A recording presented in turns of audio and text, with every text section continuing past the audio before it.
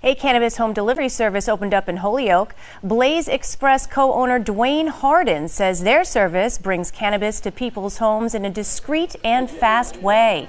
Orders cannot be delivered to hotels or federally owned property, and all deliveries require drivers to wear a body camera to record transactions.